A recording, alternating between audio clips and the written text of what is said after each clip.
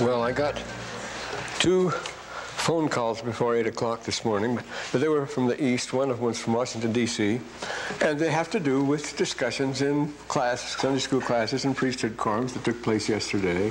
And they all have to do with this Adam and his having a body, and the idea here, this fellow says, was Adam's sin really a sin, or was it a transgression? See, President Joseph F. Smith said that Adam's sin was a transgression rather than a sin. Well, there is a difference. He said there's no difference between them. Oh, yes, there is a great difference between them. You see, that's in our article of faith, our second article of faith. We believe that men shall be punished for their own sins and not for Adam's transgression.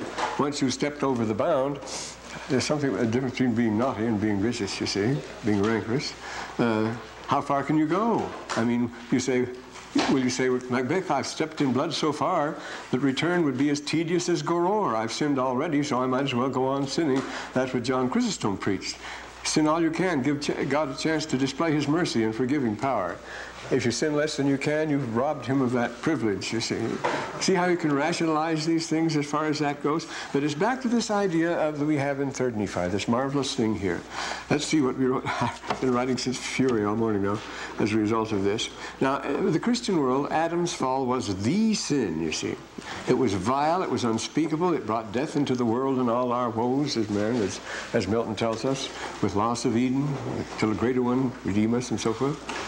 It was everything nasty and vile that followed it. And they will tell us, the early fathers of the church tell us, that it was matter and matter alone, substance, that was the defilement. That's what the Neoplatonists taught. That's what the... oh, I shouldn't take this off. I only have one suspender. You don't need more. It was what the Neoplatonists taught. It was what the Gnostics taught. It was what the Hermetics taught. That all matter, as Plotinus says, any contact with matter would corrupt God himself completely. See, that's how bad matter was. Where did they get this idea, this obsession, this Neoplatonic obsession, Alexandrian and so forth, that the Christian world adopted, that matter was all bad? See, we're talking about Christ coming to the Nephites here. That matter was all bad because it was in their world.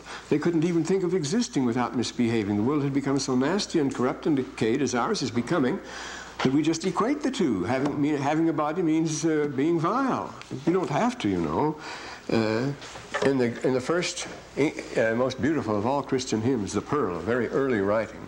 The Pearl, the hero, leaves his happy family in heaven. He's in heaven. They all believed in the pre-existence in those days.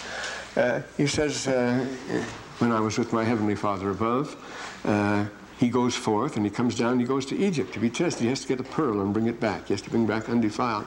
But when he goes to Egypt, the warning is, if you go to Egypt, you will be subject to defilement, and you'll be tempted all over, and he was, you see. But if you go to Egypt, you are lost, you see. Well, if you go to Egypt, the question arose in this, how far do you have to sink? That depends entirely on yourself, as far as that goes. So, what does the spirit lack? I mean, having a body, does that make it necessary for you to be utterly vile? That's become the idiom of our time. What does spirit lack? I should start asking questions here. What does the spirit have, Brother Hart? Brother Hart amongst us? That's the way you go through the line. Insidious. Excuse me. And Brother Havens? What is spirit lacking? What do you have that you didn't have as a spirit? Matter? Exactly. Substance. That's what you have, you see. The spirit apparently doesn't have enough. Does the spirit have enough substance? Well, enough for what? Brigham Young has a lot to say about that. Brigham Young is very good on that. A lot, what? Are you saying that the spirit doesn't, you mean enough physical substance or enough substance? Well, it's all physical. We get into our quantum physics, you see, and it's all forms of energy anyway, and there's no real substance there at all, except we know it does exist. We're aware of it, you see, at various levels. Joseph Smith absolutely shocked everybody when he said spirit is a more refined form of matter. We had spirit bodies. You don't just go around as a gas when you're a spirit, you see. The Christian world doesn't know how to handle that, you see. It has to be something like in Doctor Who, you have to be made out of cellophane or something like that, you see. And shake a lot, and then that makes you a spirit, you see. No, they didn't know how to define spirit. Origen, remember, the first and greatest of all the Christian theologians, goes into this quite deeply. Says there's only one thing you can say about a spirit. It's asomaton. It has no matter, no body, no photons, no electrons, no neutrons, nothing in it at all. It is just pure idea and nothing else. The most eminent Catholic theologian in this country, in this century, Etienne Gilson, writes a book on God, and his final definition of God is the self-thinking thinker who thinks only of thought. So now you know what God is, you see. God is the self. The idea is get away from all matter. Don't have Christ coming down here eating with people and things like that. That's all wrong. You can't have that. Well, let's pursue that theme for a minute here. Brigham Young tells us that there are peculiar kinds of joy that you can experience here. We're told about appetites, desires, and passions. And are they bad? That's Brother Havens, isn't it? Brother Hillam? Yeah. Brother Hillam? Are appetites, desires, and passions to be wiped out and ignored and denied and suppressed entirely? What's the formula? They're to be kept within the bounds that the Lord has set. But they're to be there, but be within the bounds the Lord has set. The idea is, you see, that we can have, as Brigham tells us, these are for our edification, for our enjoyment. They don't overdo them. Now, a good example of that is in the 19th Psalm. I looked at this verse and then suddenly looked at the first verse and realized that this is anthropism of a high order, and this takes us right into the whole problem. This 19th Psalm is the one perhaps that people know best, next to the Lord is my shepherd. And this is the one I'm talking about here. He says, which is as a bridegroom coming out of his chamber and rejoiceth as a strong man to run a race. Now, you rejoice to run a race. That's a physical experience. A strong man rejoices to run a race. And a bridegroom comes glowing. The word it uses is cease, is the word, comes glowing out of the bridal chamber. Perfectly legitimate pleasures that they couldn't have as spirits, you see. This is a very interesting point. So I turn to the 19th Psalm here. And notice how it starts out. This is right on this theme. It is cosmism. It deals with the cosmos and so forth. Aha. Hashmayim Misaprim Kadei El. The heavens, of course, they're always in the plural. Misaparim, Sefer is a book. Saper is to make known. Sipur is to give an account or a story or lesson. See, they tell the story. They tell you the story. They'll tell you about the true nature of the Kavod El, of the greatness of God. Kavod means the weight, the heaviness, the greatness, the glory, the might of God. The heavens, the physical heavens, you see, you mustn't deny them. They proclaim, or say, they announce to you that God is a very powerful and glorious being. Yeah.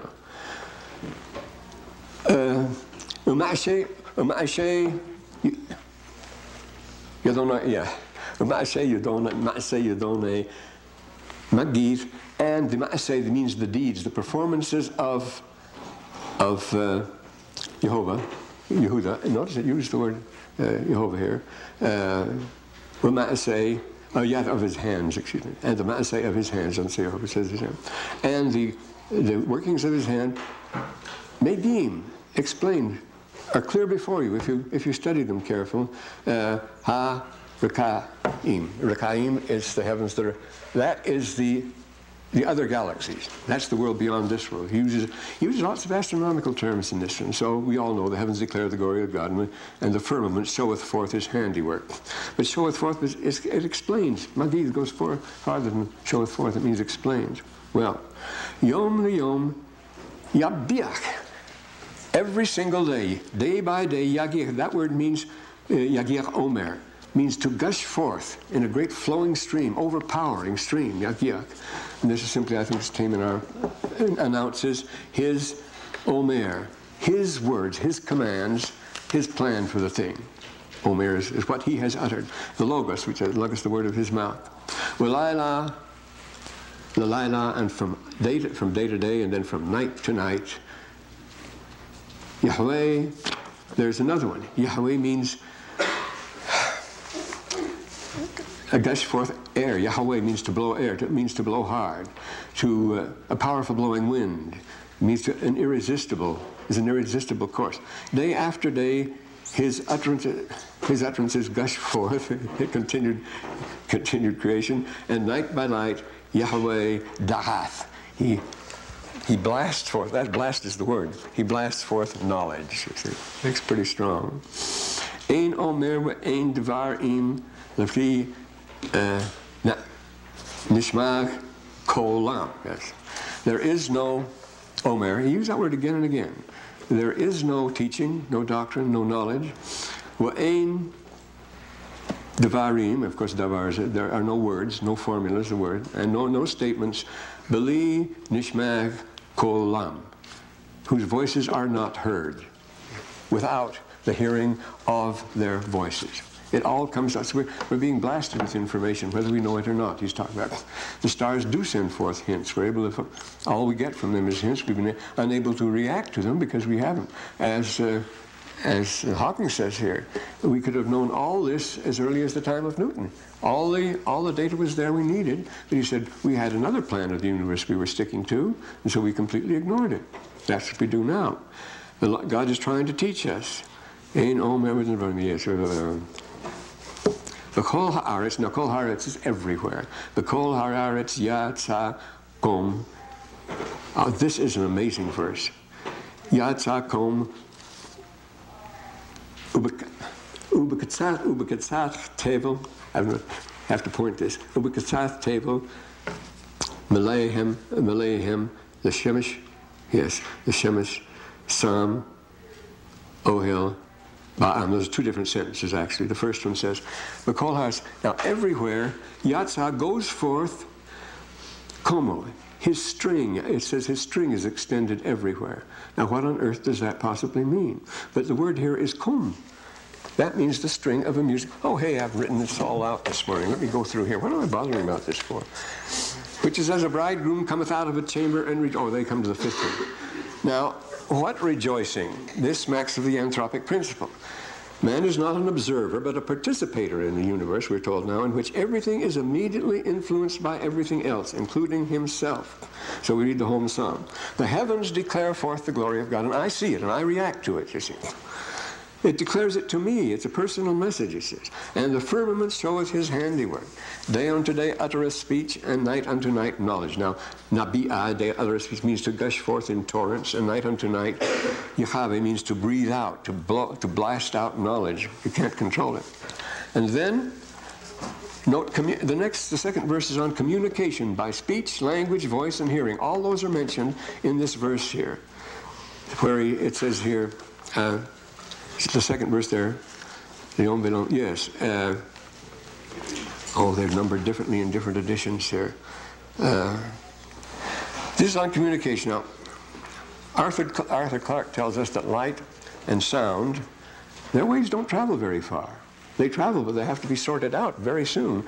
Unless we send a camera clear out to Neptune to take a photograph of the thing, we're never going to see it in a telescope. The telescope can only dissolve up to a certain point because after sound waves or light waves have traveled a short distance, they dampen each other. They dampen. You're not going to get a clear image no matter how powerful an instrument you have. The conclusion is that there is only one way known so far by which information can be conveyed over vast reaches of time and place, and that is the written word. All you need for the written word is a surface to scratch on and something to scratch with, and you have something that can travel for millions of miles and can be taken millions of miles away and deliver your message, which will not only be time and place and so forth where you are, but what you think. You know, this is Carl Sagan is hipped on this. He's trying to write things to send out into the galaxies and the like. But only the written word will convey, but not just who you are, time and place in your name, but your most inmost thoughts and feelings, your most subtle emotions and nuances of experience and reaction and so forth. All that can be conveyed in writing over thousands of years. I'm reading a text now that's possibly terrifying, an Egyptian text that goes way back 5,000 years. And boy, what a description it is of a world gone bad way back then. But this is it, you see, in this verse, I can find the darn thing here. Yes, Ein Omer, yes, Ein Omer. There is Omer is Amar is to utter, to make a statement, to make a claim, to make a command, and then Wa'ain Devarim, and there is no formula or uniting or putting together of words without Nishmag Kulam, except they are all heard by someone. They must be heard by someone. And then that's the fourth, and here is the second. B'kol ha'aretz, and then he says, B'kol ha'aretz, and then the next verse says a funny thing. Their line is extended to all the earth. What's it talking about, their line? That's the way they translate it. It's not the thing at all. The word is kum, which is the cow, which is the string of a musical instrument. And here's what we say here with great wisdom. Cow is the string of a musical instrument. This refers to the music of the spheres. You've all heard of that. It was the string of an instrument that taught Pythagoras that the principles of mathematics, which have been developed ever since as the key to understanding the structure of the universe, the way he discovered it was by plucking a key, was by plucking a string, and finding that if he took half the string, it was the same note, only twice as high, and so forth. Then he suddenly found that the whole thing was laid out on a mathematical order. And there are 7 notes to the scale. The 8th is the repetition of the other one, you see. And there are the 7 spheres that go around the sun. The 7 spheres, the 7 heavens. Each has its tone, and as they go around, they make harmony together, each making its note. And with that combination of harmony, there's an infinite number of harmonies and combinations that you can make. If you had, well, some of the, you can figure out the factorials, how much it would take, how many combinations of notes you can make with 8 notes, and they go on to billions and billions and billions. The song never ends. So this is talking about that. And it makes absolutely no sense in the King James Version. His line is stretched. His line is stretched in the earth. And it says, what it says here, through all the earth, through all the universe, ka'aretz, b'kol ha'aretz, through all the universe, his string is stretched, you see. Ubekatzath Hevel, and to the ends of, now Hevel is this earth, the planet Earth is Hevel, whereas Aretz is a sweeping term that means everything. It means just the land of Israel. It can mean the earth. It's our word, earth. Aretz, earth, you see. And, but Tevel is the earth we walk on down here. That's planet Earth. Melehem, there's another word for words. Melehem, and to the ends of the earth, the human speech reaches. Melehem, the words discussing them. Mele, Malone is a dictionary, and so forth. That's the words put together. All these words. And then there's another sentence that says, L'shemeth Sam Ohel Vaham. And out of these things, out of these words, this is sounding very Kabbalistic here, and out of these words and out of these notes, he has constructed a Hevel, just Ohel, that simply means a tent, but it doesn't mean a tent. It means here, these communication, by these communications, he's just talking about communication, words, he used forwards for words and for hearing, and by these communications he has provided a frame of reference. That's what an ohel is, a tent that's set up, of course. An ohel, frame of reference for the sun. See, the sun is not everything, it's in the closed system here too. The 6th verse is a typical hymn to the sun. It sounds like relativity. The sun rises and sets and so forth as it goes through the sky, and it's sort of, well, it does, you see. Relativity is correct. Now, the nautical almanac, if you were amateur astronomers, you have to use the nautical almanac all the time. It tells you the time the stars rise and set and the sun rises and sets, so you can find your way at sea. But anyway, it always talks about sunrise and sunset. Well, how unscientific. The sun doesn't rise. Oh, yes, it does if you use the nautical almanac, if you refer from the place you stand. Now, 7 times in one chapter in the book of Abraham, the Lord says, this is as it is from the place where thou standest, is with reference to your standing place only.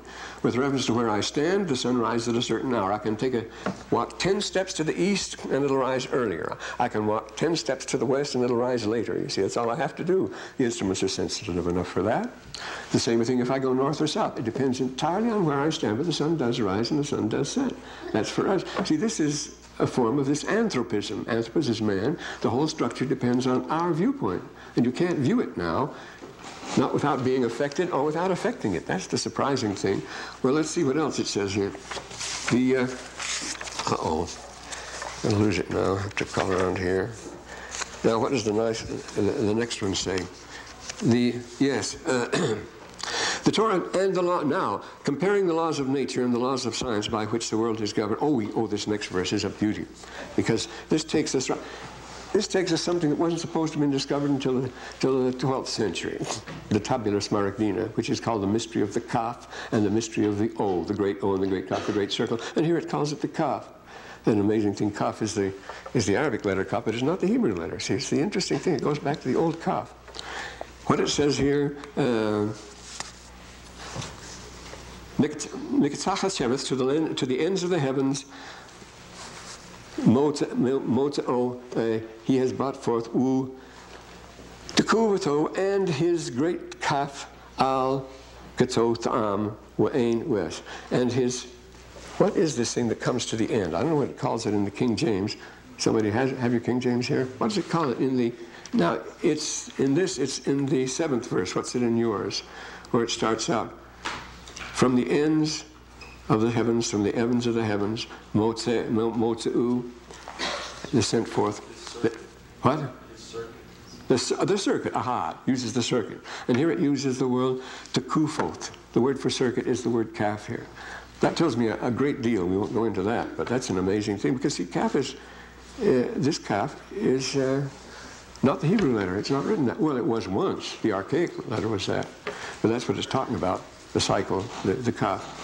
Al-Kasotho to its end. And then it says, the law of God belongs exactly in the same system. It belongs with this. The Torah of the Noi, Tamim. The law of God is Tamim, perfect. That means a complete circle. Job was an upright and a perfect man. Doesn't mean he was the greatest who ever lived. It means he completed the circle. He did all he should do. Tamim means a complete circle. It's used in, it's an Arabic word, the same thing, Babylonian, the same thing. Tamim is the complete circle. How big does a circle have to be a perfect circle? Be any size you want. The idea is that it's the form, and it's closed circle. It's closed, and it has to be equidistant from the center at all points, you see, and then it's a circle. But that's the word it used. But the law of God is tamim. It's perfect in that regard. Meshivat means repeating, bringing to repentance, as a matter of fact. Tamim meshivat panashes nafash, bringing to the nefesh, your spirit, bringing to the mind, bringing to the spirit a reminder of its true nature. The meshivat, you know what the meshiva is, that's the atonement, that's coming back again. Meshivat, a bringing to the mind of its true nature, of the nefesh, the meshivat nefesh, the bringing the spirit back home is what it is, what we call at one-ment, coming back again, you see. What a thing. Meshivat nefesh, edot, well, then the Edot, the knowledges, plural, the knowledges of God, of Jehovah, are using the same word as amen. Netmanab can be absolutely secure. You can say amen to them. You see, when you say amen, you must say amen. That's part of an ordinance. When somebody prays or when the sacrament, people don't say amen anymore. And you must, that's required, because you don't approve, you're not participating if you don't say amen. Amen, amanah, it's our word is mind, mean, remain, and so forth, to mean confirmed. Confirmed, be steady, stay where it is. I confirm that. Amen. And you should say amen. Amen is a Latin term. You think it's highfalutin to say amen, but Latin is a Semitic term. And the other is amen, not amen, but amen as we say it. Amin, well, amin, of course, in Arabic. But mono is the word, and the knowledge of the Lord is most certain. Mechima, there you are. Mechima, which is wisdom of a direct and simple sort. You can't argue with it. This pathi means the simplicity of a child. Remember, the Lord comes to the Nephites, the first thing he wants them to be like children. He said, but he tells us this is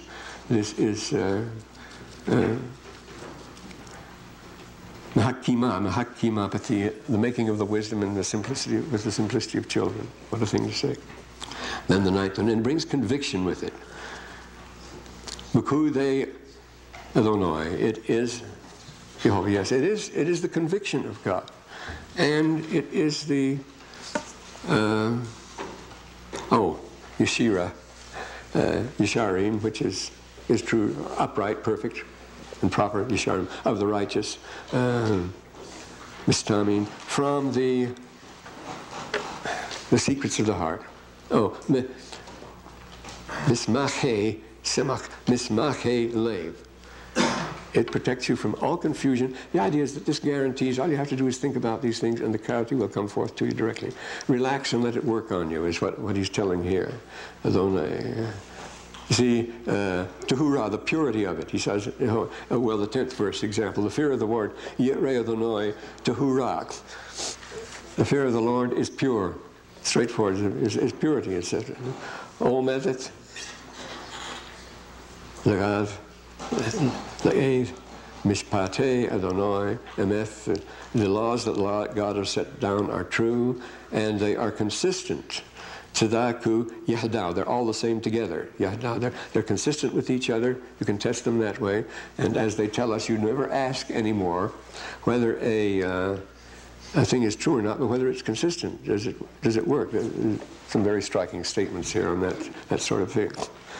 And then consistent, and then it is desirable, it is lovable. Nachmed, the same word as Muhammad there. But Nachmed,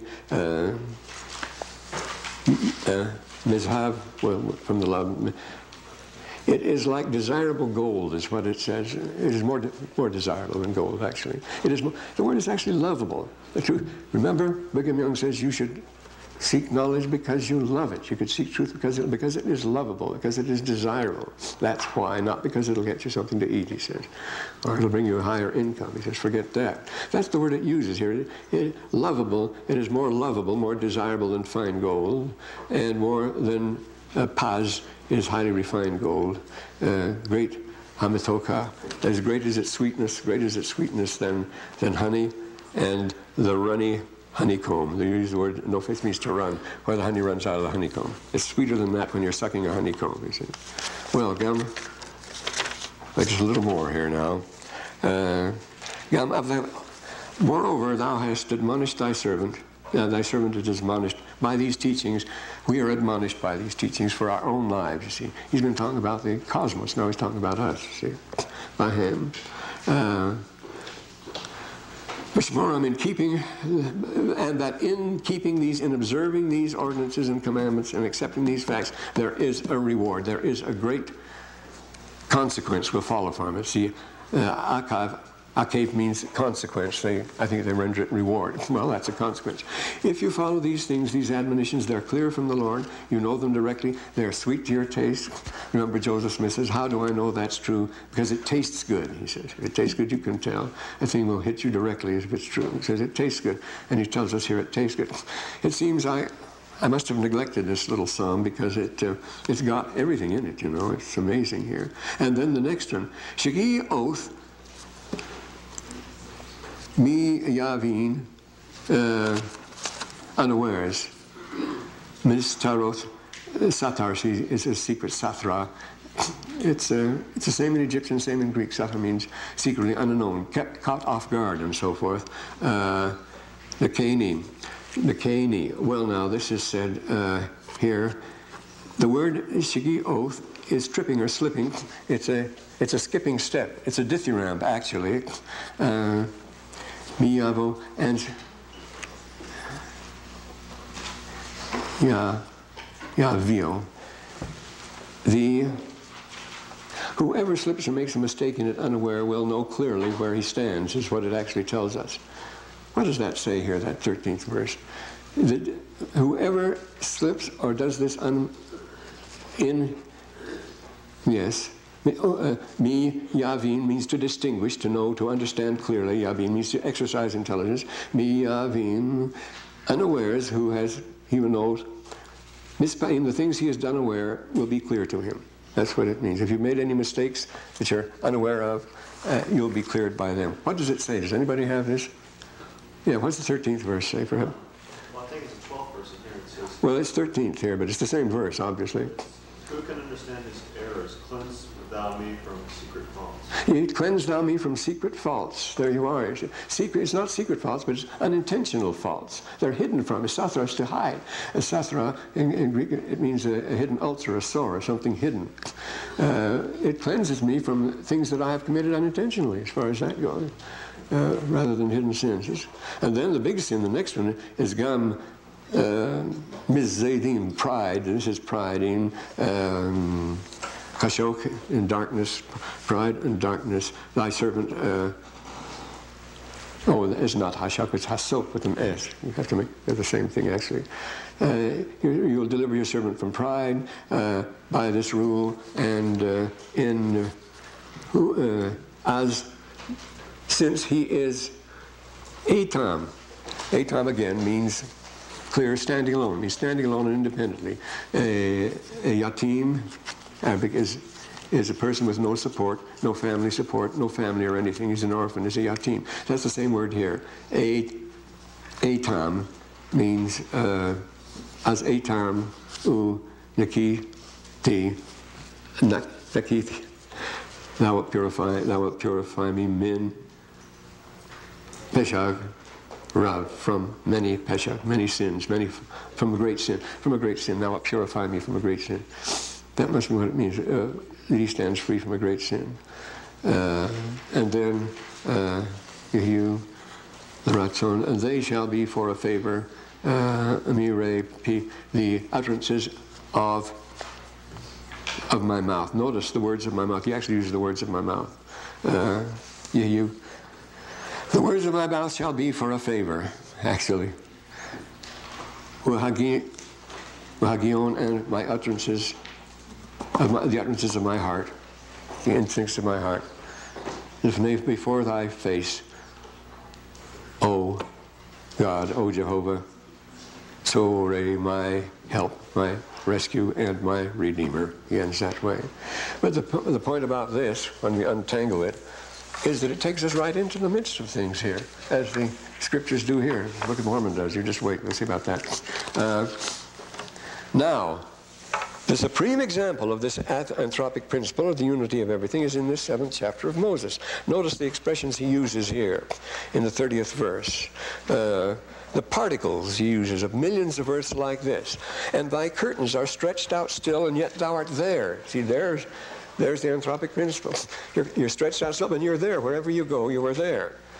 And thy bosom is there, and thou art just. You are there even to your bosom. Then he goes on, the 24th verse. And Enoch was high and lifted up, even in the bosom of the Father and the Son of Man.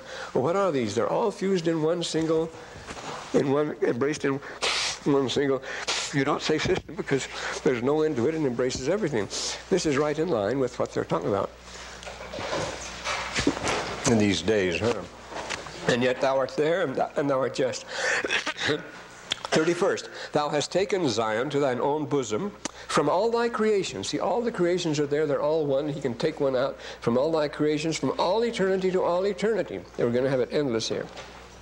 I can stretch forth mine hands, 36th verse, and hold all the creations which I have made, and mine eyes can pierce them also. A little while ago we said, well, that's absurd. And how can the same man who walk around here be doing all that? See, this is something. But this is the way it works now.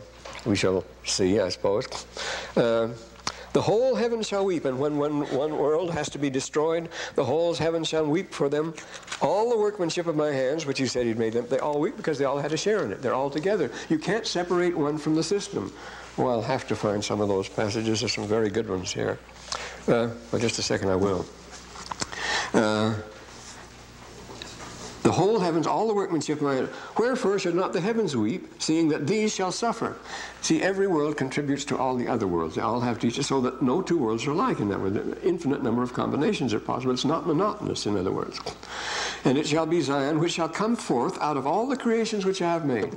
Each one emerges out of the others and shares from all the other, with all the others. And notice, never in all the scriptures does the Lord ever imply or say, there are no creations but mine. He never says that at all. He says, these are my creations, this is what I do, and so forth. Let's see what we have here. Oh, now, Hawking, on page 125, says here, the development of life, well, we're continuing from something. It seems clear that there are relatively few ranges of values for the numbers that would allow the development of any form of intelligent life. In creating the world, as various scientists have recently observed, there are innumerable ways in which things could have gone wrong, but only one way in which they could have gone right. Well, somebody must have, that's against all laws of chance and probability and everything else. It's 1 to infinity. It shouldn't happen accidentally. Hawking finds in the 128th page, he says, he finds it hard to credit the strong anthropic principle that this whole vast construction exists simply for our sake. Well, it doesn't. There are other creations, there are worlds without number, but it's also for our sake because we're in it. He goes on, there does not seem to be any need for all these other galaxies. No, not if there was nobody on them, you see, as far as that goes. Nor for the universe to be, and this is equally amazing, so universe and similar in every direction. Those other worlds, our universe, are uniform and similar. as in the other worlds we have heretofore formed. Everything follows the same pattern. It doesn't make them monotonous, but the point is, all the same substance, all by the same principle. And he says those two things are absolutely astounding, that there should be all these other worlds, as far as we know. There may be anyone in them as far as that goes.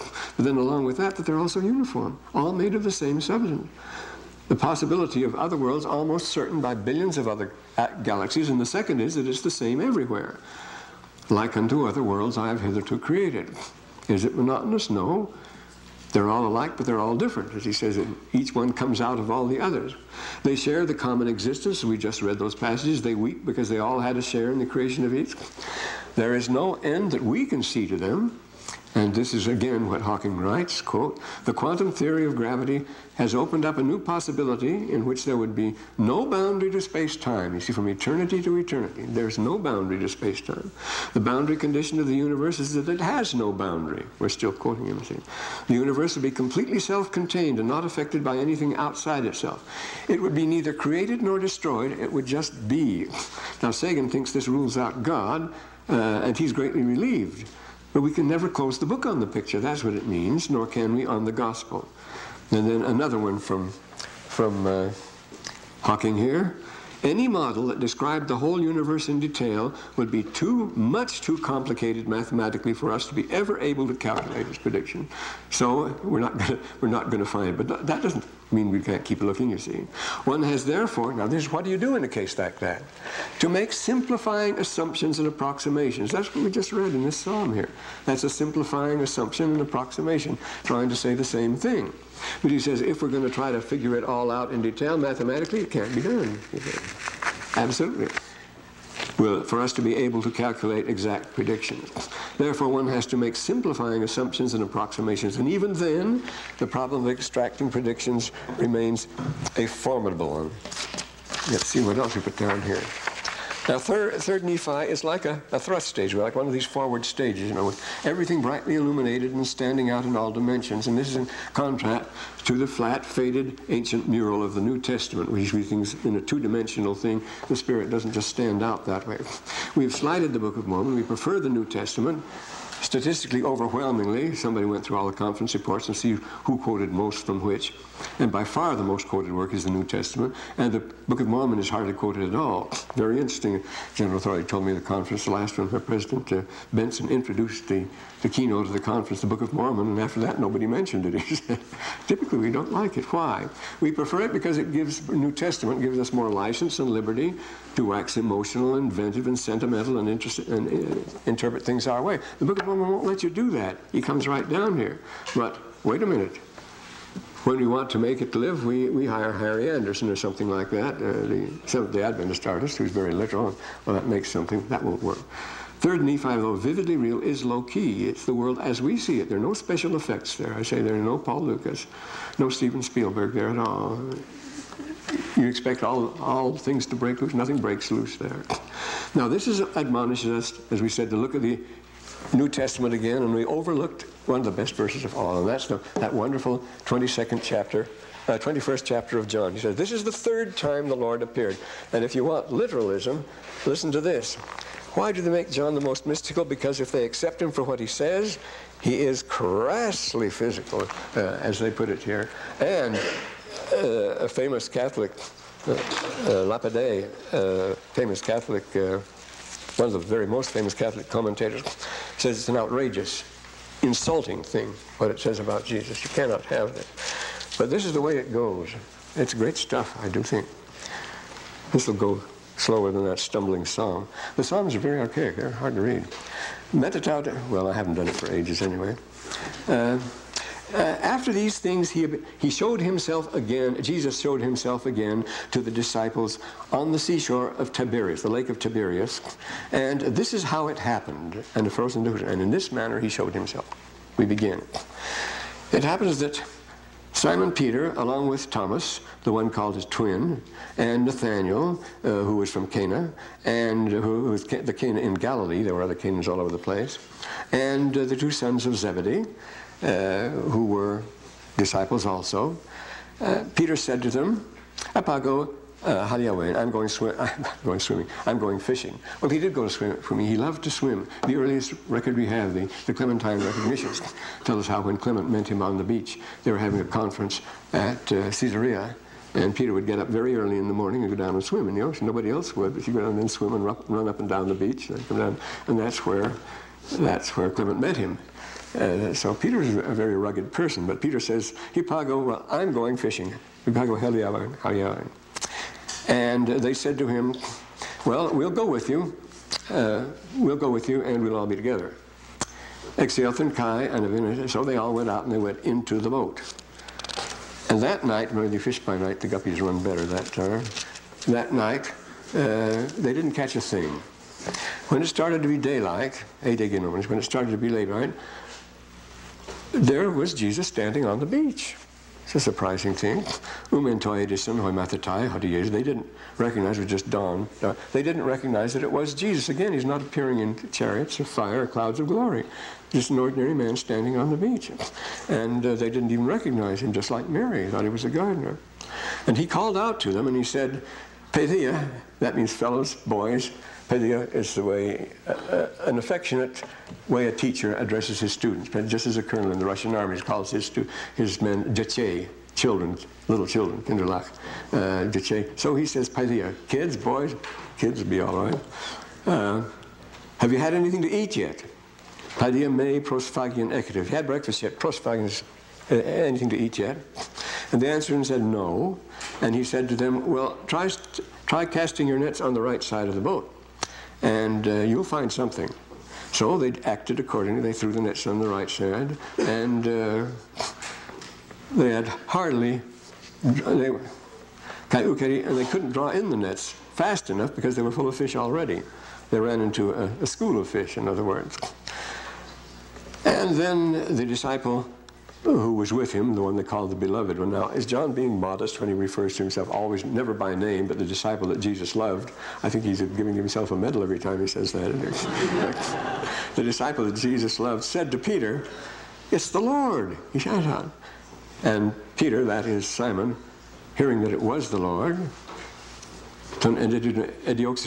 bunched up took on clothes and hustled into his clothes. That's a good thing. Hustled into his clothes because he'd been naked while they were fishing. That's a good word for it, isn't it?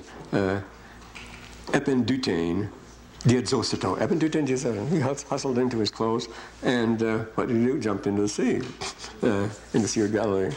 For his naked guy, and cast himself into the sea to reach him at a distance. But the other disciples wisely remained in the boat, he says, because they weren't very far from the shore, about 200 cubits, which was almost exactly 100 yards. They were just 100 yards out from the shore. So Peter was a great, powerful swimmer, you see, and he jumped in first. It doesn't say he walked on the water on this occasion, but he jumped in first to get to the Lord. He could do it. He could beat the boat, you see. So Peter was the top man in more than one thing, you see. He was quite an athlete. Because they were just about 200 yards out. And they were dragging the net behind them, of course. They were seeing behind them, the net of fish behind them, that would slow them down.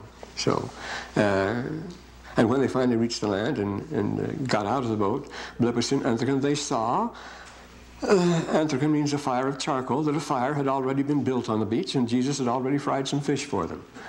Now, this is altogether too much to take, that Jesus should that the apostles should meet with him around a smoky fire on a sandy beach and eat a beach picnic of broiled fish that Jesus had fished for them because they hadn't had breakfast yet. Now, can you get more down to earth than that, you see? They said, this is positively insulting, really. He shouldn't do this. Is this the King of Glory? And then he says, what do you say?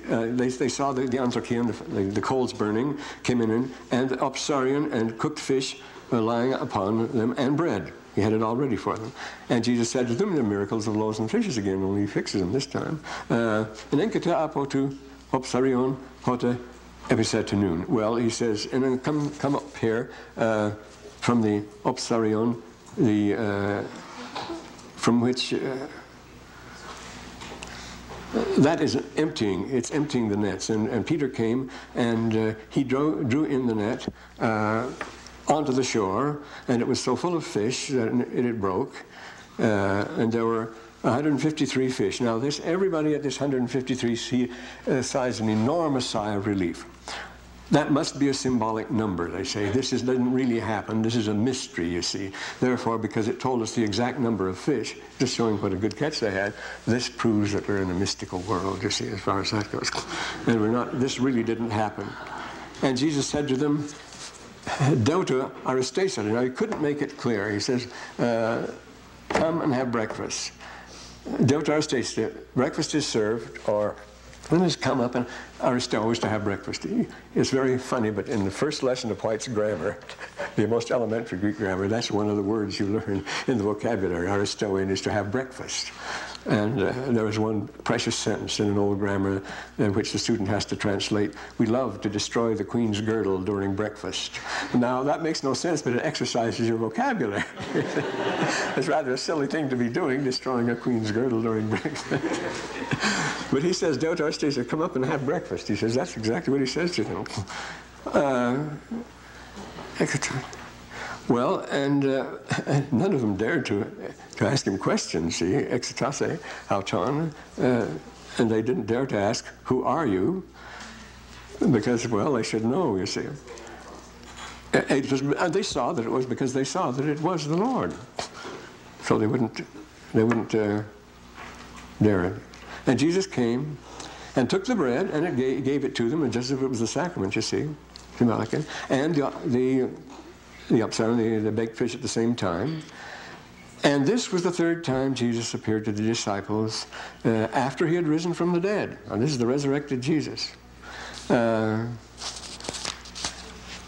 when they had eaten breakfast, he said to Simon Peter, Jesus said to Simon Peter, Simon, son of John, do you love me more than these? Well, he starts talking to them there. But now, look, what could you ask more than that? You see, we're coming really down to earth here.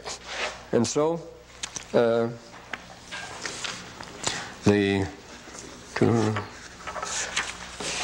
yeah. Now, some pious commentators, I say, like the great Lapide, find it revolting and shocking. So, all week now, I've had visits and letters and complaints and calls, and people find themselves perplexed, as if their minds were darkened or something. What distresses them is that nobody answers the questions and will touch these things with a 40-foot pole. They're coming up now with the story of the creation now in the Sunday school. You see, everything's creation now. This takes us back to some very elementary questions. They don't like to handle them. They're usually, if they ask somebody, they're turned off or even rebuked by some local authority. The stake president or temple president tells them to accept and not make trouble for themselves or others. That's no good, is it? But if scientists can live with such galling limitations, and as Hawking says, we're going to have to live with them forever, we've just got to make our simplifications. We'll never be able to solve it as far as that goes. Why can't the priesthood do the same? If we shed our vanity, the limitations aren't galling, but they're delightful. There's work to be done, great problems to get with it. Unexplored territory is always the most exciting. Now, here Hawking says a very interesting thing here. He says, we have seen in this chapter how in less than half a century, that's since I've been at the BYU, in other words, man's view of the universe formed over millennia has been transformed. Even Einstein's general theory of relativity cannot tell us how the universe started off, because it predicts that all physical theories, including itself, break down at the beginning of the universe. But this breakdown didn't cause the physicists to resign in disgust, though the head of the physics department at Harvard in 1928, in a famous story, is told a lot. He told the students that it was all over, there was nothing else more to do. Just as Professor Lindquist, my professor in Berkeley in Greek, told me there was nothing else to be done in ancient history. It had all been done. We knew everything that happened. Actually, he told me that. He was the top man in the country in that field. But it spurred them on to quantum mechanics. This is what happened, something else. And two interesting facts emerge here on one page. He says, first, the laws of science contain many fundamental numbers. They're constants which can be learned only by observation. We can't invent them. We can't discover them by thinking. Nobody knows why. It is also possible that some or all of the numbers vary from universe to universe, or within a single universe. It's possible that they may not have the same constants that we have. What is most remarkable, and commented on with wonder by everybody, is, and he says, the remarkable fact that the values of these numbers seem to have been finely adjusted to make possible the development of life. And then he says it seems clear, as he mentioned before, that there are relatively few ranges of values of numbers that would allow any form of intelligent life. Everything could have gone wrong. It just has to be certain numbers everywhere. He says we don't know whether they apply in other universes, but we know there are other universes, and yet we know they're all one. We know they're all together. Well, all this thing is really quite something, isn't it? And so we should get back to 3rd Nephi. But 3rd Nephi is the greatest revelation we have of this. This makes everything come out now. We shall see that. Read it again. Remember, 17 chapters devoted to the mission of Jesus among the Nephites here, after the resurrection, which is something.